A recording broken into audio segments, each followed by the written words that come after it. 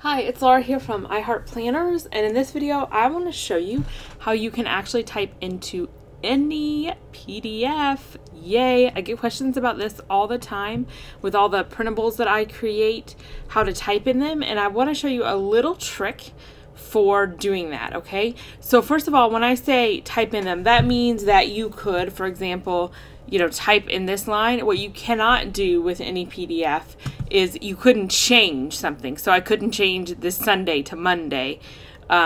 So that is not something that you can do unless you have a special document. For example, I have several editable Google Sheets and Excel files in the Sweet Life Planner Club that'll allow you to change things to your heart's content. But this is a way to just type in any PDF that you have, whether it's one that I created, one from the club, or any one that you see online, okay? So as you know, normally I've just opened this up in the free Adobe Reader and I can't type it. I can print this out and write on it, but I cannot type anywhere in this, right? So in order to be able to type on it, I'm just gonna type in PDF Escape. That's a free online tool. It's completely free. Yay.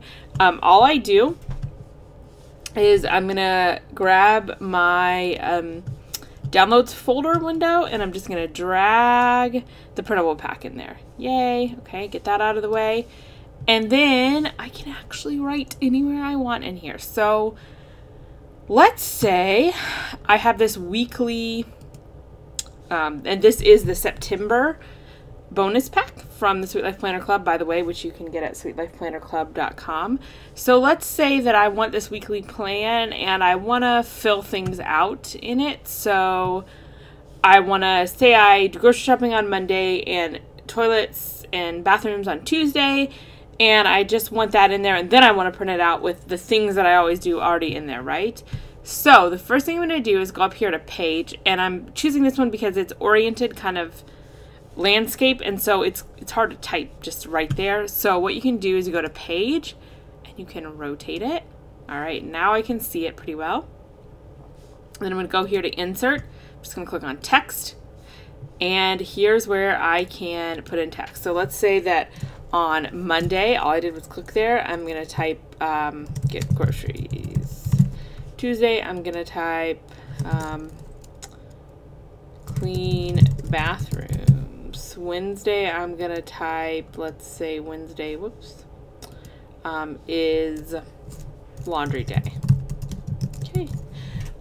So now, one thing that bothers me is these aren't exactly lined up, right? Also, they're not that big, so I'm going to go ahead and change the size of the font. So I'm just highlighting that, and you can change the size. There's only a few options for font styles, but you can change that, of course. We're changing these to 15.